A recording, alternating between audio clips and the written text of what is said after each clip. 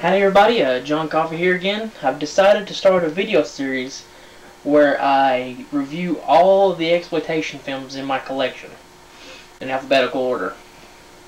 And I'm going to start out with this one right here. It's a favorite of mine. It's a great showcase of New York City at the time it was made. And that is Frank Henenlotter's Basket Case from 1981.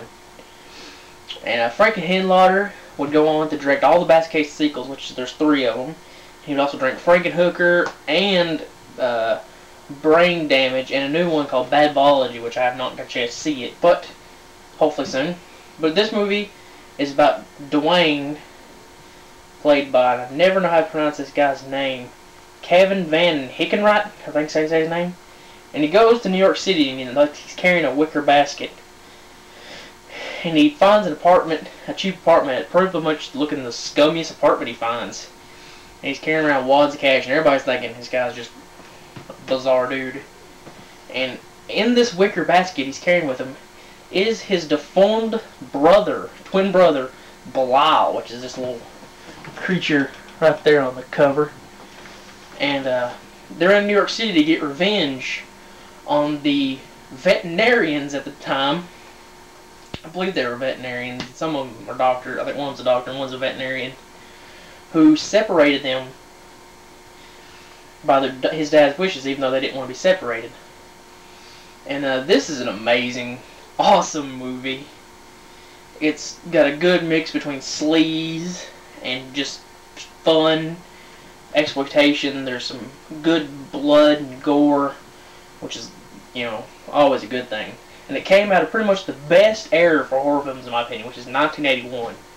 Everything came out in 1981. Everything. It was amazing.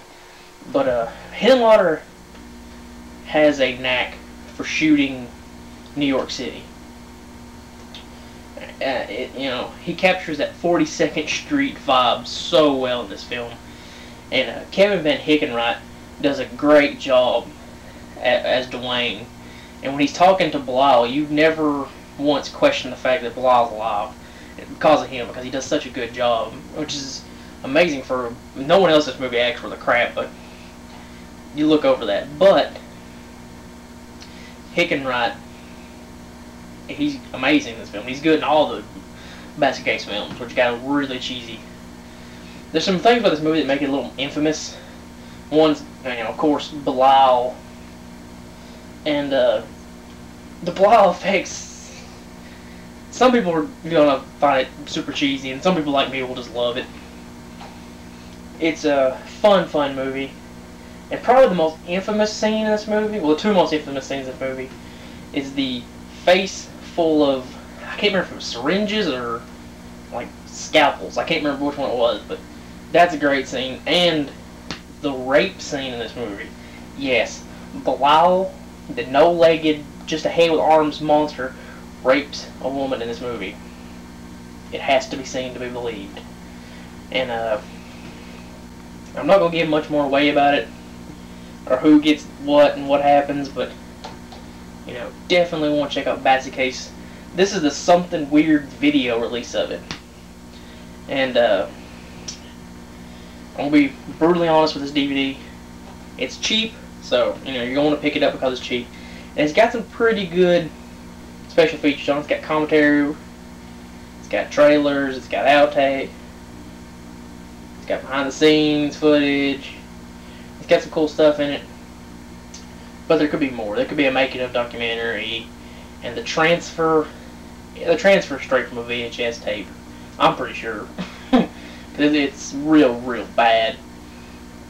But I don't know, that kind of lends itself to a movie like this. But if you're into the New York sleazy stuff, Basket Case is your movie. Love this film, and check out all Henenlotter stuff. They all have the same vibe. I'm really looking forward to his new one, Bad Biology. Yeah, this is the Something Weird release of it. Hopefully one day there'll be a better edition of this film. I'd like to see a remastered version. I mean, I don't think it ever look great, but it would be nice to see a better version of it.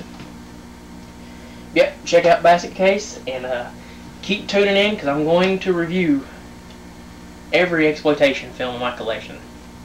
So keep checking back, especially if you're an exploitation fan. We're not the first.